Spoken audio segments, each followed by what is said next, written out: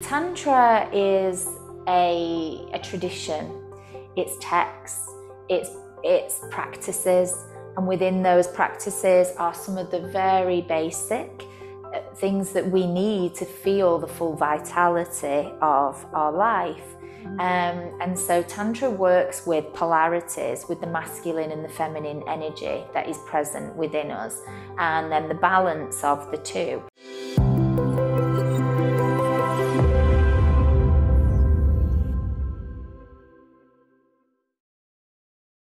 Hey, welcome back to Soul Awakenings with Madiha Sosan podcast. Today we have Lisa Cormode.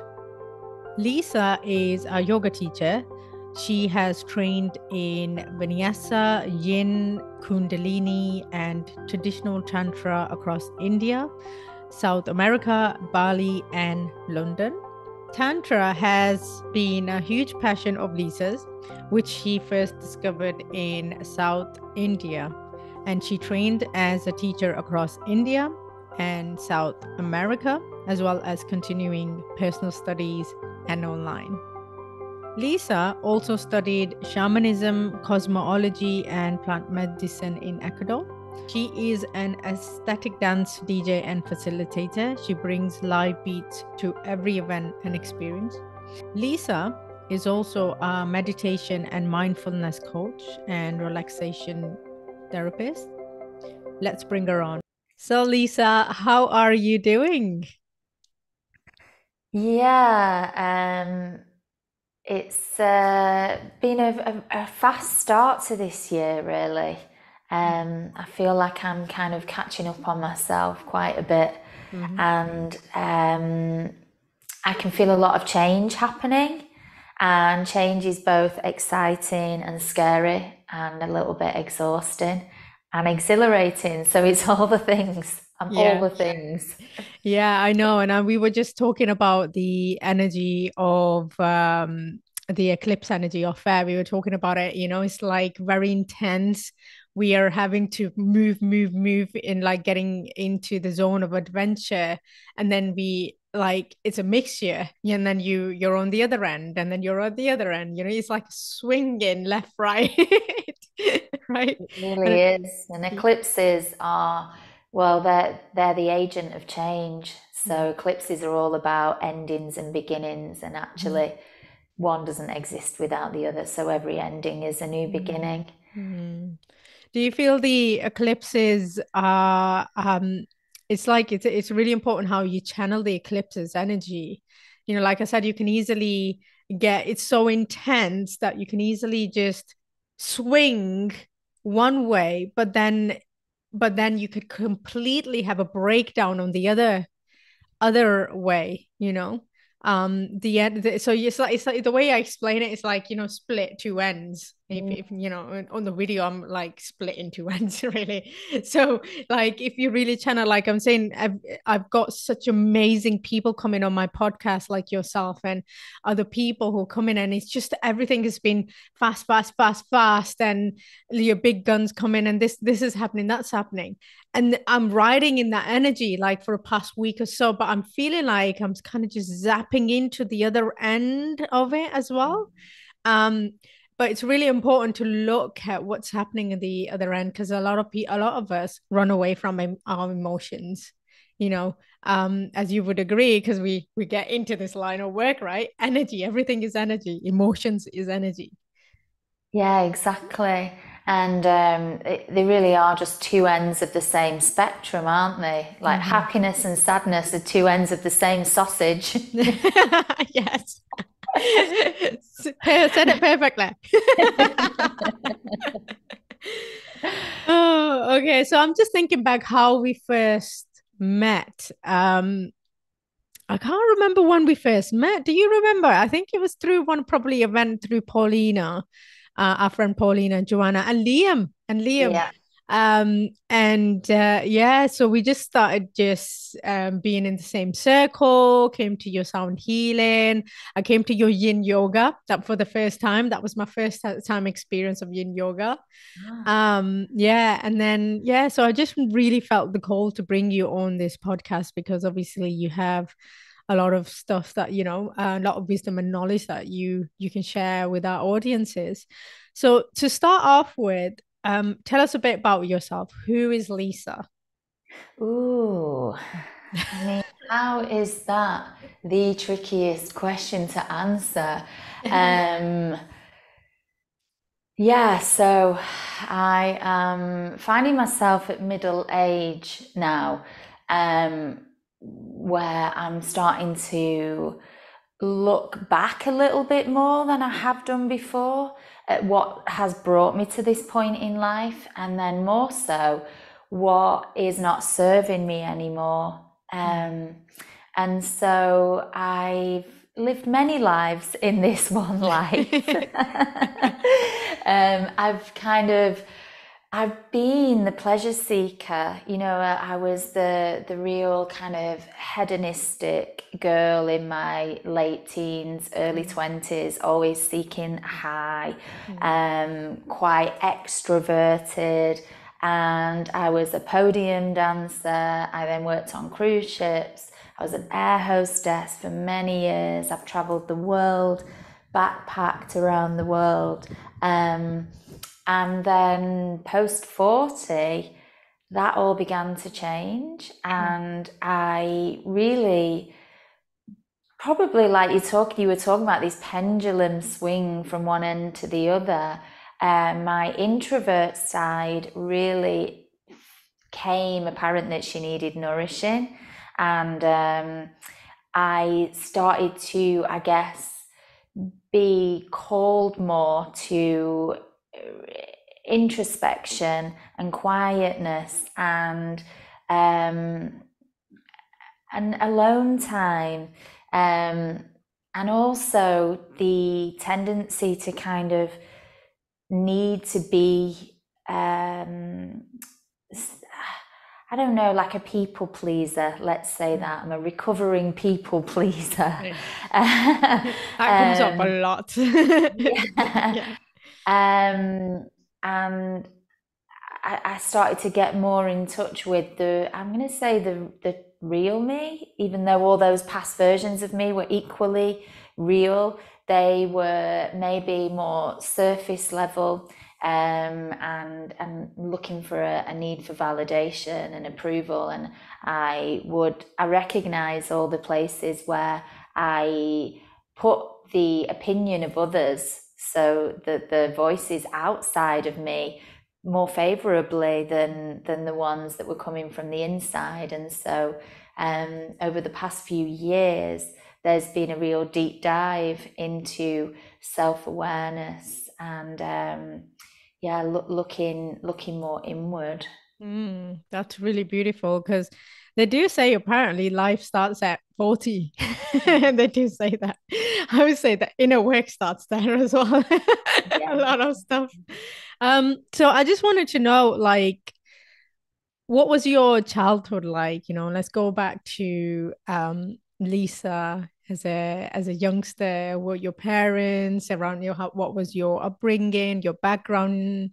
Were you originally from the UK? So, Manchester born and bred. I come from a very working class family, and my mum actually was really young when she got pregnant with me, and she didn't even tell her mum until she was 8 months pregnant. So she Wow. hid it under jumpers. Yeah, she hid me, a little bean, under jumpers until she was 8 months pregnant. And I mean, she was 18, and we lived with my grandparents. So as soon as I was born, my mum continued her life as an 18-year-old. So I was pretty much for the first few years brought up by my grandparents, really. My dad left. He was also young. So I have no contact with my father whatsoever. I have no idea where he is right now. My mum was very much a friend. So, it wasn't that I felt abandoned by my mum in any way. I just kind of observed her life, and I'm an only child, so Oh, me too. yeah. And so you develop ways and means of entertaining yourself, Mhm. of becoming self-sufficient. And so, yeah, I have memories of spending a lot of time by myself. I remember putting on little concerts How is it? for my teddy bears. And when I look back at that now, I think actually, not to sound in a sad way, but I was trying to escape from the person that I was. I Mm. didn't quite maybe like who I was, even though I was really young. Mm. So I was trying to be someone else even then. I was trying to feel like I was someone special. Mm. And I had this idea that I wanted to be a magician's assistant. No And so way. I'd wear the little tutus and the glitter, and I'd try to contort myself into cupboards and boxes. I love it.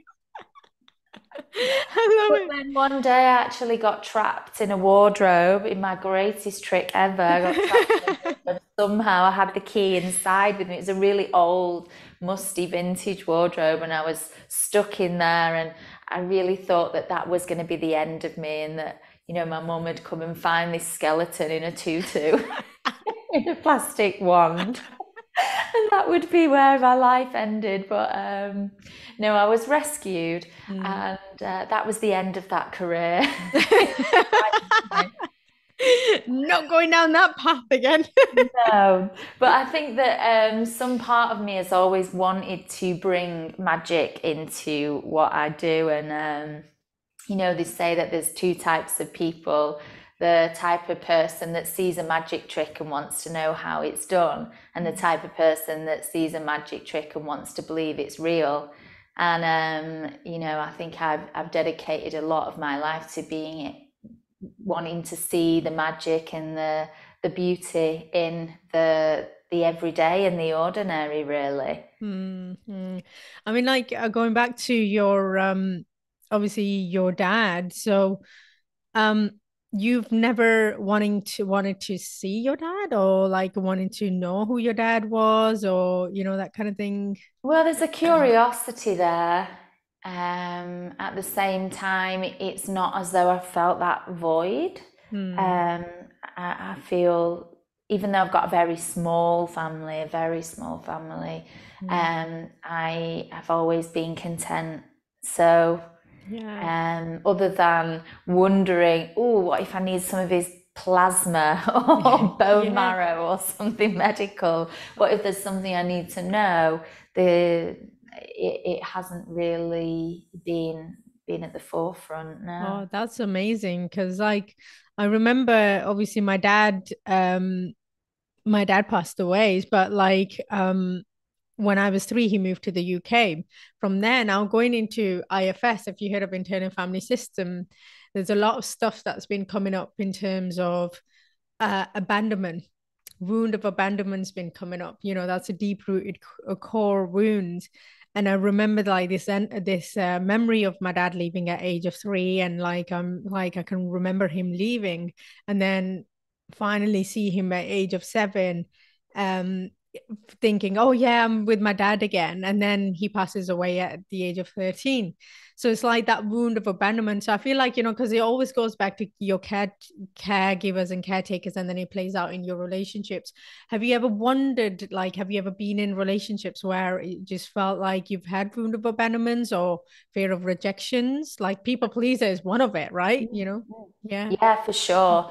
Um, and I think that I've been given the gift of self-awareness where I did recognize that Mm, from quite a young-ish age, let's say. It yeah. probably took me till my 20s, but still, I saw where I was seeking validation from men to feel accepted and needed and wanted as a female. Mm, Um, and when I do see that happening from outside of myself, and then this is where this work has come in, really, mm, of like you say, the inner work. Mm. Yeah, yeah. Not to not to hurt others with your own hurt, I try to recognize when wounds are open up and where that comes from. Mm. Um, Mhm. Yeah, you're doing amazing work. So, were you brought up in a spiritual family? I know you're spiritual now, but were you always spiritual? Is your family um, spiritual? no, not at all. And I think, I was born in 1979, so as a kid being brought up in the 80s, spirituality then was either hippies wearing baggy, colourful clothes, or it was religious, a religious faith, a religious following, and I think that they're intertwined completely. But from my working class family's opinion, it was that God was this man in the sky with a white beard and long hair and robes, Mm. and we wouldn't bow to him. But in terms of spirituality, again, going back to like the element of recognizing magic, I've always felt that there's something outside of me that's very powerful. When I was young, I would kind of bargain with the universe. So even then, I'd call it universe and I'd say, okay, universe, I'm going to light this candle. And if I can walk from my bedroom to the bathroom and it doesn't go out, then I'm going to pass my maths test. I love it. So I was always looking for signs and angels and numbers and Mm. synchronicities that I was highly aware of Mm. from a really young age. So I've always been intrigued by that. Mm. But at the very same time, I don't know if it's because I spent quite a lot of time alone and also not influenced by siblings that I developed this like really curious disposition for humans. So Mm. for the human condition, I was very curious as to what made people act how they did and be how they were. And I've noticed subtleties about people from a really young age. And I think that had some kind of what I now realize as like psychic abilities in Yeah. towards that, where I could read auras and really sense people Mm. without listening to the words that they were saying. Mm-hmm. So you're Um, ultimate empath as well, aren't you? So it's like also going back to being curious, being the only child is you're always thinking, I wonder what it would be like if I had a brother or sister. I'm gonna find out. But what I did was I was trying to find it in other people, you see, because I didn't have that experience. Obviously, not gonna have that experience, blood brothers and sisters, but I was having a lot of external, making everybody my bro, my sis, and like, that kind of energy. To a point I kind of realized it's not that, like, you can't really feel it. You have to really, you really need to experience it to feel it, right? And did you ever feel that being the only child, you felt like, oh, what would it would have been like for you to have had that, a sibling love or a support network? yeah, completely. It creeps in even now that there's a sense of loneliness that I'm Mm, sure everyone feels, regardless of what their family dynamic is. 100%. Um, and I actually had imaginary brothers. Oh yes, Yeah, I had you're two taking it to imaginary an brothers. amazing level. I love this. So the funny thing is, I used to watch Neighbours again. I'm a Oh kid of yeah, the 80s, so I watched everybody needs good neighbors. yeah. And so Jason Donovan's Oh yeah, character on Neighbours was called Scott. So my two brothers were Jason and Scott. I love how you split the name into two. Yeah, You just basically split the same Jason into person. split Yeah. two. So they I looked love after me in my imaginary world. I had a great imagination, which I think comes often from being an only child. it. You Yeah. have space for that as well, Oh. to conjure up differing realities. But I definitely felt the loneliness of that, especially when we moved when I went to infant schools. So my grandfather, he moved our family to the area that I'm back living in now, actually, in the suburbs. And the school that I went to there was very much a 2.4, family, mum and dad still together. Everyone had a car. I was amazed. We never had a car, and we never went on holiday. So I was then in a different environment to what I'd experienced, and then being around most people had a sibling at that point, and I felt like the odd one out in a way. I Yeah, yeah. never really felt like I fit in because I'd moved from somewhere else. And although no one would have known that, because I spent then my school years overcompensating for it in one way or another, And that's where the rebelling. yeah, I guess that's where the people pleaser comes in as well, isn't it? It's like when you feel lonely, then you agree to everything and everyone, and you just want them to accept you, you know. It's a society community thing. It's a massive community thing where we feel like we need to be accepted by it, you know. Yeah. So let's get into Welcome. This is your business, right? So what led you to create Welcome? Whew. Well, this has been a culmination of my life experiences. So everything really that I have learned back from being a magician's assistant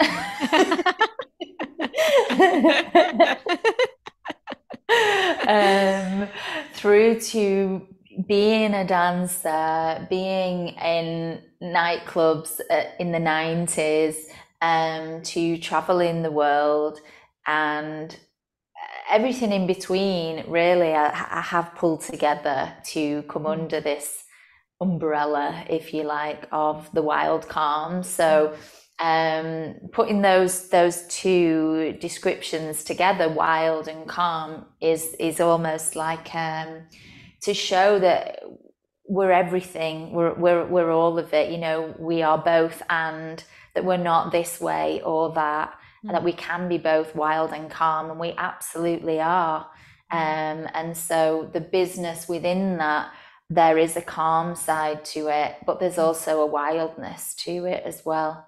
So it is multiple businesses in one. Yeah, so what is it? What is it? What is the business itself? So the business is a blend of, I'm a yoga teacher, so I teach multiple classes a week in studios, and also workshops and special events, master classes that are personal to the various teacher trainings that I've done. So I've done many yoga teacher trainings now. Yeah. I don't know if that's an addiction. It's a good But addiction. I mean, it's calming. Come on. You can be wild about it, but you can be calm about it as well. but that is my insatiable need for learning. So I'm a nerd. I'm gonna say it. I'm a nerd. I love to just continuously learn and absorb, and keep seeking. We're seekers as human beings, and so that was what formed the foundation of it, really, the yoga practice of my own. So I've been practicing yoga for 25 years now, since I Wow. was 18, and primarily I got into it for the physical side of it. I was like, I want to do those fancy tricks that those people are doing there. Also, they're all slim. I want to do that. So I was 18 years old. My goal has shifted significantly, if there even is a goal now. But along the way, I have kind of experienced a lot with yoga, through yoga, and all of the gifts that it gives back. And it really is a lifeline for me, yoga. Um, but then outside of that, there's so many like branches that we kind of think of yoga as being these physical shapes that we make on a rubber mat wearing stretchy pants, when there is so much more to it. That's only one small aspect of it. And so I also train to be a meditation coach and a mindfulness coach. And then alongside that, I started to train in relaxation therapy. And then from there, the events that I was putting on, I always had, I wanted to bring music into it. I see the music as being a very connective and valuable source of inspiration. And so when I first started to teach yoga, I was teaching vinyasa, which is the breath based, very movement oriented, where you link one posture to the next in a flow sequence. And so I would create and curate these playlists that would accompany it, so that it would take us through these states of the warm up all the way, into the peak and back down again. And I feel like making a playlist is a love language. And so a little bit further down the line, I then started to bring in mixing the music myself. So my husband has been a DJ since he was really young, like 15. He was like 14, 15. He had a set of turntables, and so he brought music into our house as well. And we spent a lot of our kind of 20s and probably half of our 30s as well traveling for music. So we would go to music festivals all over the world. Like literally, we've been to Coachella. We've been, we've been to festivals in Tennessee, all over Europe, Portugal, Spain, and so he taught me to DJ at home. So I'd be a little, what they call a bedroom DJ. So I DJ'd at our wedding actually. On the day after the wedding, I did a set, and so over the years, I've kind of built that up, the skills with that. I built that up. And then a few years ago, with the rise of ecstatic dance, which is a sober, barefoot, substance-free, barefoot, phone-free experience. I'd been living in Bali for a little bit, teaching yoga, and I got to know a couple there, and they would hold cacao ceremonies with ecstatic dance. So for over a few years, I would go back to Bali, and I would go to these ecstatic dances there. And then I ended up training with them to learn the facilitation of ecstatic dance.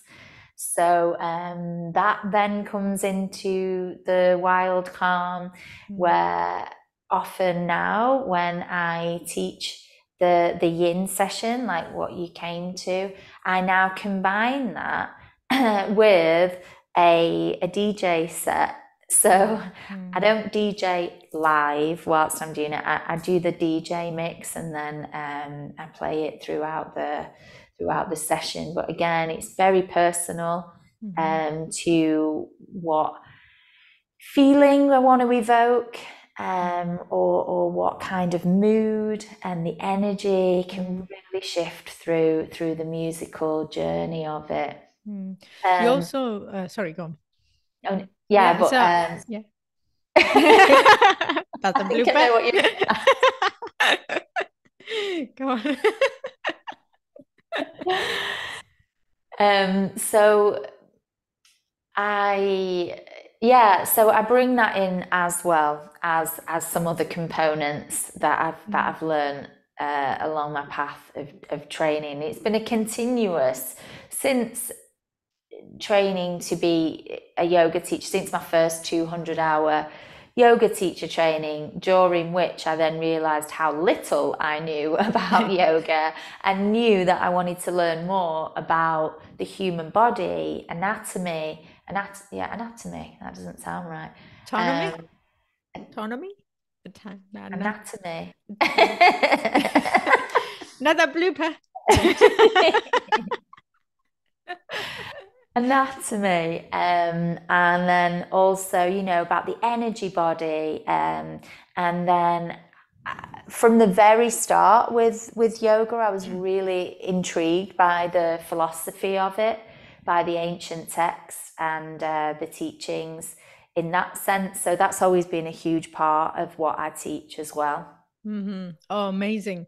So you also do the sound healing. We will get back into yoga, but you also do sound healing because I went to one of your sound healing events with your friend Joanna and Paulina, and oh my God, it is so beautiful. You can see the feminine energy just coming through that, you know. Can you tell us more about that? You know, what is the energy behind it? Yeah, so the three of us kind of organically came together with that. Mm. Um, we are all doing our own work in different healing fields. And essentially, you're right, it was about the merging of the feminine energy Mm-hmm. and for the sound healing itself to feel like you were walking into a nourishing environment. We just wanted people to feel held and relaxed. And so when your nervous system can relax, then you're better able to respond to change on a cellular level. And the sound healing, as you said, everything is energy, and the vibrations of sound are able to create ripples of change within the physical body, because we're like 80% water. And so it responds really well to sound and vibration. So when there's three of you and we create like this trifecta, then so we're always surrounding the room and the sound is bouncing off one another, so you're kind of held in this love bubble, and each one we curate that as a journey as well. So we draw upon something that we're working with. So whether that would be shamanic healing, we even brought Tantra into one of them, as Tantra is the biggest part of my work right now, and that's where I'm at currently. And we combine these different modalities that essentially they all feed into one another. Mm-hmm. Yeah. So let's talk about Tantra and yoga. Yoga Tantra? I've never heard of that one before. What is it? What's going on there? Okay, so Tantra is probably one of the most misunderstood and misconstrued or misinterpreted of the yogic teachings. Tantra is essentially yoga. And so the texts that are from 200 CE, like the first millennium, they were some of the first texts to ever be found in yogic teachings. And so these ancient and mystical texts then have been translated throughout the years. They've been passed on through various lineages. However, with Tantra, there is no particular way of teaching. So everyone that is on a tantric journey will have a independent journey and will find their own way with it. But the misconstrue, really, when I mention the word Tantra, the most common response that I get is that people assume that it is sexual practices, that Yeah. there is something in there of a sexual nature. And whilst a small part of Tantra certainly is, what that is speaking about is actually Neo-Tantra, which is this modern teaching on sacred sexuality. So that in itself is a modality by itself. And so there are various ways with Tantra of being introduced to it. They name them colours, white Tantra, red Tantra, but there's also pink Tantra in between the white and the red, and then there's black Tantra. And so left hand, right hand, and they all kind of lead to one another, one way or another. However you find yourself in there, you will eventually find yourself learning from the other pieces of it. So Tantra is a tradition.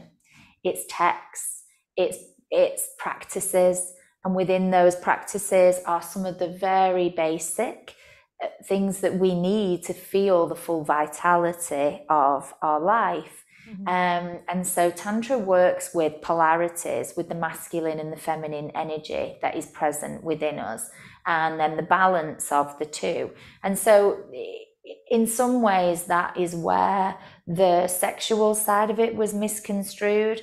As it is often portrayed, you'll see this image of Shiva and Shakti, and the primordial parents of the universe. They are like the god and the goddess that are everything. So Shakti is the goddess of creation, and Shiva is the god of spaciousness, consciousness. And so without one another, what we experience would not exist. So different fields of thought see it in different ways, maybe see it as the Big Bang.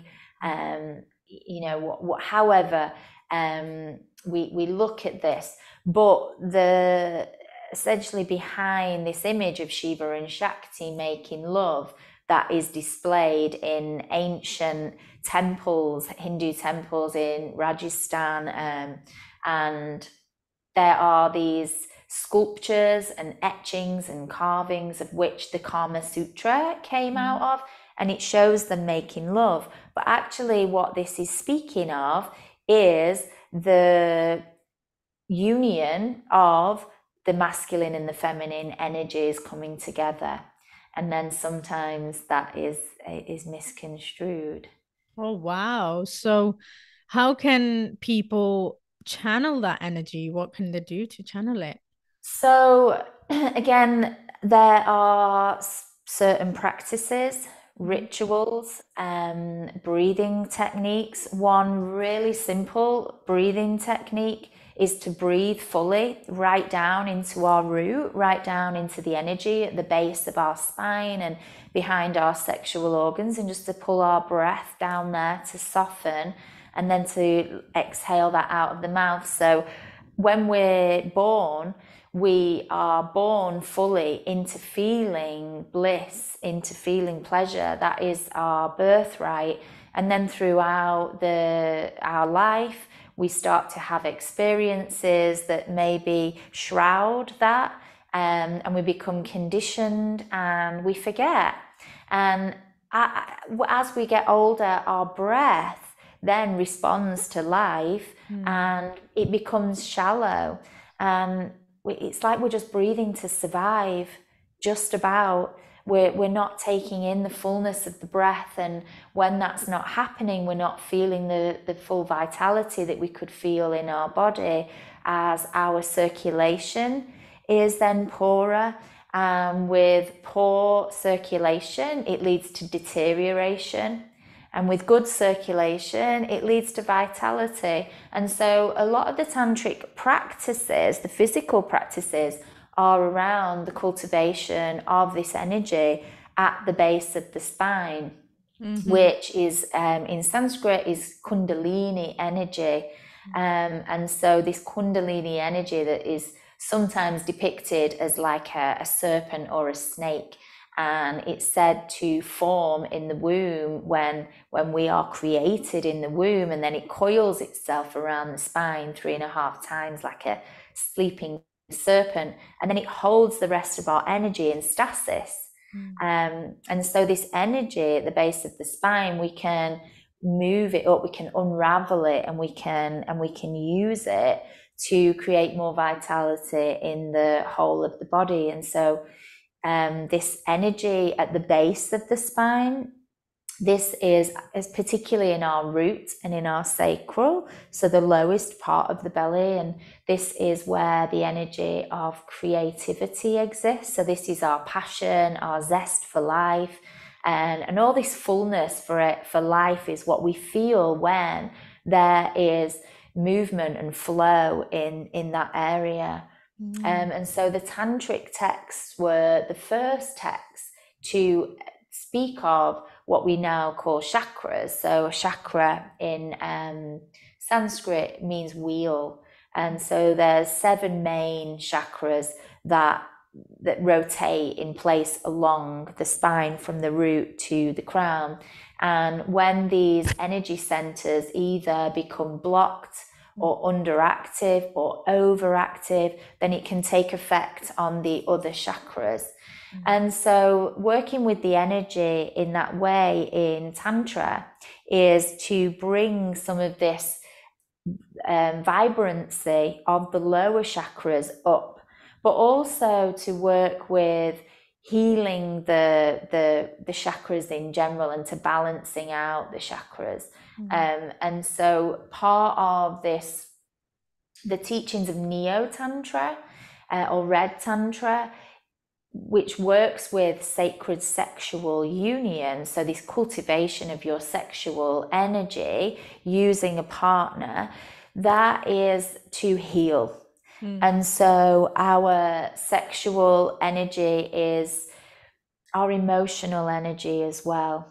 And so if we can use the energy in this area, which is in charge of the emotions, then we can start to heal the wounds of emotions. So one of the very basic, I don't teach Neo-Tantra, but I'm very intrigued by all aspects of it put together. So it is a part of my studies. But one of the really simple techniques with Red Tantra is simply eye gazing. And this doesn't need to be done with a sexual partner, of course. But the aspects of eye gazing is then able to eliminate shame. So when we break down those barriers of what the discomfort that we feel by staring into the eyes of another, it begins to build trust. And then with trust, your heart starts to open. And when your heart starts to open, all levels of healing can occur. And so that's just one way as an example of how we use Tantra as a modality of not just healing, but living our lives to our fullest potential, so that we feel it all, and that we're open, we're not closing down to others and to the interconnectedness of life. Because yoga means union, and it's union of mind, body, spirit, and also the union of everything around us, really. And I'm just going back to the eye gazing. It's like it's so it's uncomfortable. It's so awkward when you first do it. It's like, because you there's a lot of stuff that comes up. The awkwardness is like, how do you okay, if somebody's trying to get to that stage where they can comfortably eye gaze another person. We're always looking at different directions, aren't we? If someone can comfortably get there, what other tips can you give them to just slowly get into it? Or Well, on a practical level, yeah. I'd say a shorter amount of time. So maybe just try it for 30 seconds or 1 minute, put a time on it. Also, on a practical level, just look at one eye. So that's the hard part, when your eyes flit naturally, because you can only look at one eye at a time. Yeah, it's like I'm trying to look at the two eyes, but I can only just left eye. Okay, let me Yeah. try get to in angle with the right eye. No, now I Yeah. missed the left eye. And so in a way, that's the brain's way again, I think, of creating a distraction because, Hmm. like you say, it feels awkward, it feels uncomfortable, um, and just to accept what comes up. That's another part of the teachings of Tantra, is to accept what is without judgment. And so when we're able to have no expectation, releasing expectations considerably heighten our enjoyment of life because there's a freedom that comes with it. And Tantra is around liberation, ultimately feeling a liberation one way or another. Um, Going back to your sacral and the sexual tantric energy, you're so right, about our conditioning to think that some sexual energy is bad or being labeled as such. But I want to kind of just dive deep into the blockage of your sacral. What is say if our audiences or anybody is blocked in that area and isn't able to open it up freely, how can they work with this energy?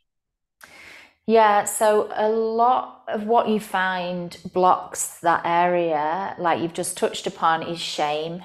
Mm-hmm. So much of that is shrouded in our experiences when we were younger.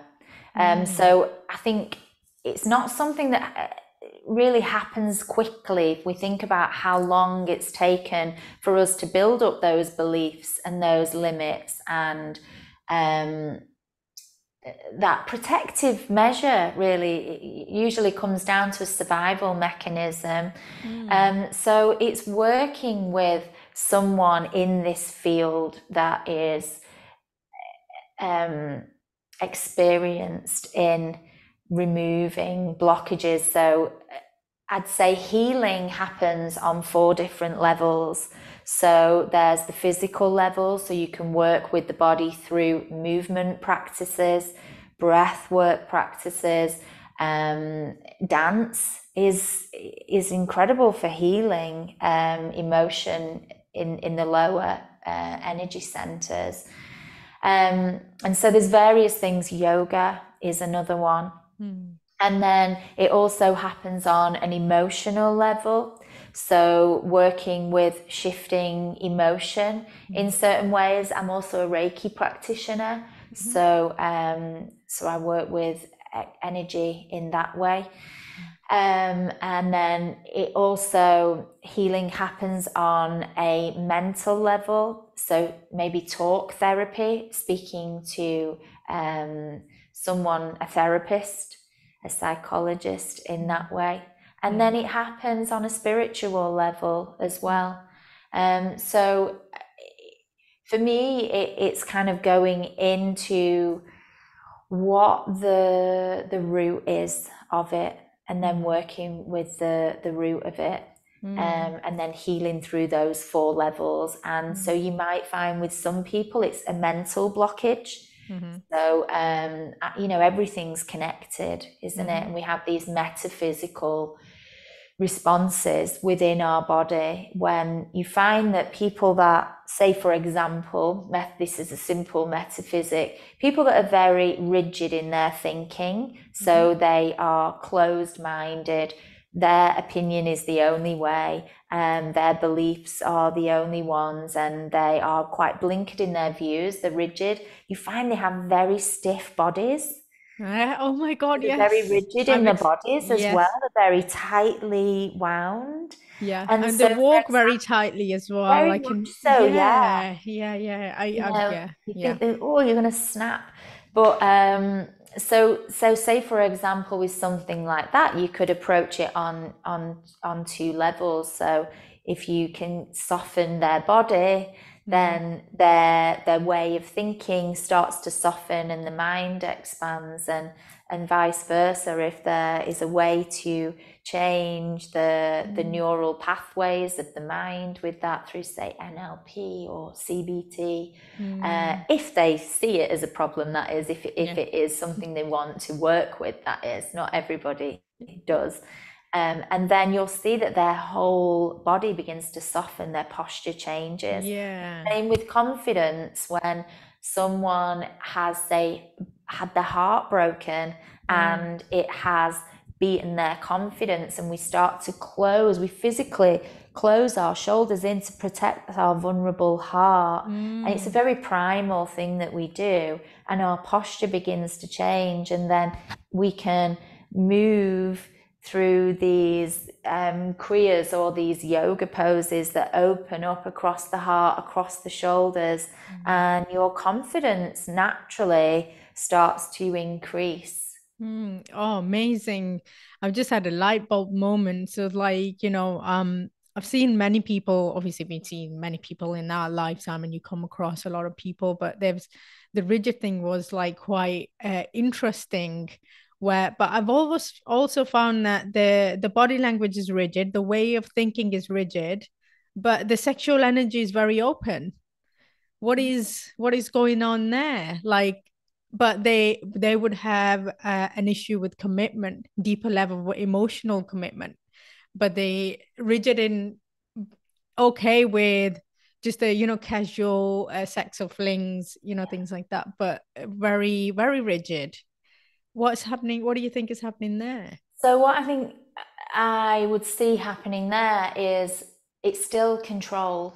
It's still about control. So that person, like you say, they are rigid in their thinking, they're stiff in their bodies, they are hesitant to commit, and hesitancy to commitment is needing to be in control, not able to open up vulnerably to another person or show your vulnerabilities.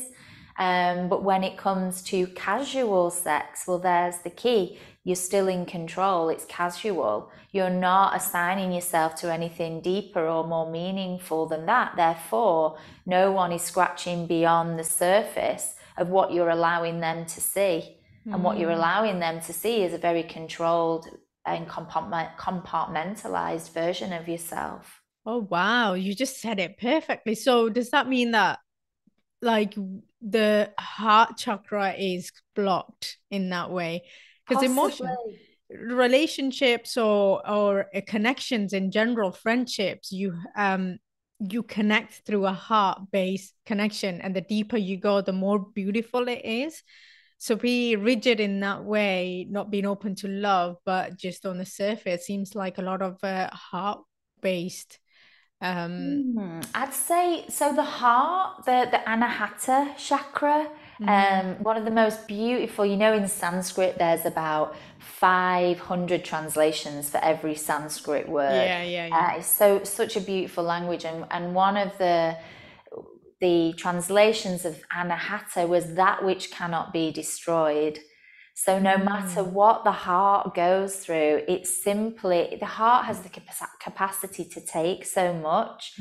And it is my belief that the more that we experience through the heart, the bigger it actually grows. It's almost like every experience feeds it and it grows bigger. But the heart, the energy of the heart, all it teaches us is about love. So it teaches us about trust, about forgiveness, about gratitude. And gratitude actually emanates from the heart. So in studies, they found that feeling a sense of gratitude, so you can't formulate gratitude in the mind. You could repeat the words until it starts to sink in, but it comes essentially from the energy of the heart, and it emits the strongest, most powerful emotion, gratitude, from the heart. And of course, the brain emits these electromagnetic waves that then send signals to the rest of your body. And so when you feel the gratefulness in your heart and this emotional response to it, then naturally we feel love, what we know as, and not just romantic love, but love for everything. And we are love, it's not something we do, it's something we are. Mm. But it's multi-layered with the question around a maybe rigid or controlling person, because that could also come from a lack of self-worth, low confidence, Mm. and so an overcompensation for that, and Mm. a need to control others. And so that often is coming from the solar plexus, actually. So this is our warrior energy right Wow. Okay. here. Mm. Um, and this is our sense of personal power. And Mm. so, for someone that is often seeking to gain power over others, which is not powerful at all, by the way, that comes from low self worth. Wow. And So that's such a deep insecurity right there. And yeah, oh my God, that's like, wow, this is so great. Like it's so interesting knowing about how to work with this energy and how it aligns with your center and it aligns with your chakras. And like going back to the heart space, um, I got tuned to Reiki level 2 like a few weeks ago, and I'm doing the 21-day self-healing at the moment. And it's so incredible because like before when I was on level 1, I just couldn't, I was just healing. It was just, I couldn't feel the proper energy, but now I can. And I can really resonate with a lot of people whose hands move in different directions in the body. It's like, I used to be like, is this even real? Because I didn't experience it myself, right? So when I got attuned, it's like all of a sudden I'm scanning people's body, as a training. My amazing friend Natasha, who trains on Reiki, and I had my hands hovering on the body, and it's like my hand was just going in all different directions, and I wasn't even moving whatsoever. But when I got to the heart space of this person, it was just like my hand just I couldn't. It was the ball of energy moving up and up and up and up, and my hands were moving up and up and up and up. It means like so. It's like heart is where the center, the expansion is, where you can send that energy down to other chakras as well. We're sending it with love, and it's such a beautiful energy to work with. And also, I was watching who's it called? Greg Brendan. He talks about heart coherence. He was basically saying how manifesting from your heart center is so strong. And they did a electric magnetic research. He was a scientist before. Now he's like completely spiritual and teaching all of that, and how the heart's magnetic, this is where the center, the point is of everything, manifestations and love and the unity, the togetherness. That's where everything is at. absolutely, yeah. Yeah. Yeah, and like going back to that sense of gratitude, so that those electromagnetic waves that emit from the heart, then that sends messages to the brain. And so it's very healing for depression. Mm. And this is how having a gratitude practice works. I always give in my workshops is the tip when I give them the tips is like 10 things that you're grateful for. Write them down. No matter what's going on in your life, write 10 things that you're grateful for. And I'm sure you'll find so many things, even little things like roof over my head and food on the table, amazing friends, palm tree Bobby, who's like in my background right now. It's just like it's the feeling behind it is just so beautiful and so powerful. Like completely agree with you on that. Completely agree. Um, so before we kind of just wrap up, I wanted to ask you about I really wanted to ask you when you were in coma, right? Now I've heard of people go near death experiences, they had spiritual kind of experiences, right? They come back or they can listen to other people in the room kind of thing. So what was that experience like for you? Um, it was a warning, to Yeah. be honest. Was it? At that point of my life, I think I was on a path which could have gone, as Mm-hmm. always, sliding doors. It could have gone one way or the other. And I was very much out of alignment with myself. And I was probably seeking fulfillment in the wrong places. And my immune system, due to this, was very low. It was a unique set of circumstances, really. I was in India. I was unwell in India, and all I can describe it as was a flu. It was like the flu. My whole body was aching. I was shivering, freezing cold in India at the same time as pouring out sweat. Everything in my body was aching. So I came home, and this was just after Christmas 2011. And in a nutshell, I ended up in hospital, and on New Year's Eve, they put me into an induced coma because they could not figure out what was wrong with me, except I couldn't breathe, and I was getting weaker by the minute, really. And so the consultant told me, if we don't put you on ventilation, you won't see next year. So I was a very poorly girl, is how the doctor actually at the end of the bed described it. You were a very poorly girl. I had no idea.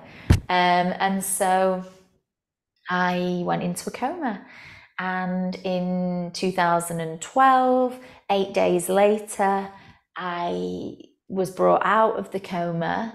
In the meantime, what I didn't know was happening is that my organs were beginning to shut down, and only 5% of one lung was working. So one lung burst, the other lung collapsed. So I had what's called a pneumothorax, where oxygen was getting into the parts of the chest where it should be contained into your lungs. So essentially I was suffocating myself. That's what happens with a pneumothorax. And so they called my husband and my mum, and they told them to say goodbye, that they didn't think I was going to make it. And that night I pulled through, and they took me off ventilation the next day. So when you were in, what were you feeling? Or like around what? Could you hear people when you were in coma, or? I don't think so. I wish I could. I wish I had a story. There's a lot of things that merged, but basically from a medical level, when you are put into a coma, you're given 5 layers of drugs, and the base layer is morphine, and a lot of morphine. So you're very sedated, and everything about you is sedated. Now, whether for some people that means that the spirit is then able to, that now the physical body is somewhat numbed, the spirit, that truthfully was not my experience. I think that if I hadn't have woken up, that would have been that. But I did come out of the coma, and there was things, I had a lot of visualizations then. However, that could have been down to the morphine. So what I would say, though, is it completely changed the trajectory of my life, in that I was not able to continue on the path that I was on then. So it forced me to slow down. I looked at things a different way. You feel invincible when you're when you're faced with death. You do. But prior to that, you don't think that something like that would ever happen to you. I felt very vulnerable when I was in the months of, because I needed rehab after it. I was in a recovery ward for a while, and had a physio. I felt very weak, and it kind of questioned your mortality, and all of these questions come up. And as I was recovering, and life as I knew it just looked very different. I lost my confidence. I remember going out for something to eat and feeling like nervous to even speak to the waitress, which is bizarre, something I'd never experienced before. And I was kind of like a shell of my former self. And so the one thing that I did do was start to gently practice yoga again. And that really felt like a pillar of strength and something that gave me strength, so that I didn't feel as though this had taken over me and I was almost like a victim to it. And instead it felt empowering. So I built that up from there. It's amazing. Did it happen in 2012, did you say? Yeah. It's quite interesting because it seems like you've been, obviously after the experience, you're no longer the person you were. So it seems like you went through your spiritual transformation right there, your spiritual Absolutely. awakening, real spiritual awakening, where, and then that period of where you were unable to get back into the normal world, it seems like a spiritual experience where you lose your identity and then you go into void, the dark night of the soul, and then your new identity is formed. And it's not really an identity, it's just you find the essence of who you really are, right? Yeah, I'd agree with that. And it was from that experience that I then decided to train as a yoga teacher. And so then that took on a whole life of its own, really. So it's in the 10 years since that experience that my spiritual kind of journey really began, definitely. Beautiful, amazing. Um, so how would you sum up your amazing life so far then? In a nutshell, or in let's say 3 words. Oh, wow. 3 words. Um, How would you sum your life? I sum my life as adventure, curiosity, and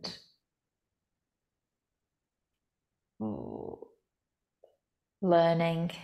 Beautiful, amazing. I've got some rapid fire questions here for you. So yeah, and then we can just get into where people can contact you and everything. So yeah, are you ready? Uh-huh. Uh-huh. Cool. Cool. What is your definition of the universe, God, life? Wow. Um, it is what you make it, really. I think that God exists within you. Mhm. That yeah, the opening up to the energies that are around you is really the limit of what you're going to experience within your existence. Beautiful. Amazing. What do you think happens when you die? The body dies, the spirit lives on. Yeah, nice.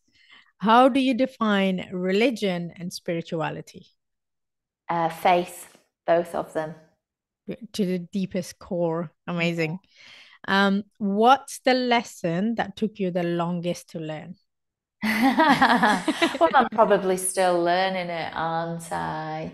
Um, to let others in and to let people help you is not weakness. That Oh, yes. vulnerability is not weakness, Mm-hmm. that it is Mm-hmm. strength. Yeah, beautiful. Um, do you believe that people with horrible beginnings end up creating the best futures? Not always. Mm, Uh, there's a choice in every moment. And I think that we're all here to experience something predestined in a way. mm, And until those lessons are learned, you'll continuously keep going back to it one way or another. mm, So I think that, like the lotus flower, that there is beauty that grows through adversity, mm, and there's lessons to be taken from difficulties that cannot be gained any other way. Oh, beautiful. You know, when you live in life on surface level, that's all you're gonna get. Yeah, true. I am fully in present, excuse me. I am fully in present moment when I'm dancing. yeah. So good. I was doing a bit of that last night. It's like, yeah. Do you believe that there is an end to healing? No.